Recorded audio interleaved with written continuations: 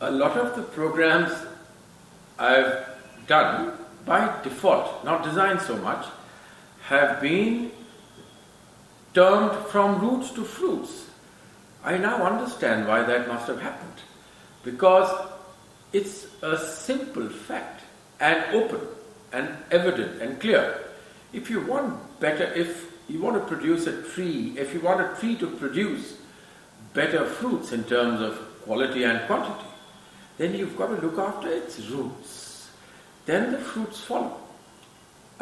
Applying the same on you, if you look after your soul, your interiority, your inner being, and go more silent and be a little bit more in-going rather than out, and you can close your eyes, visualize and imagine and dream, even if it borders on fantasizing.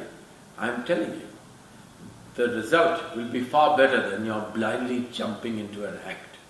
So remember, if you do want better fruits, then you'll have to nurture the roots. Do that and wonders will happen. Good luck.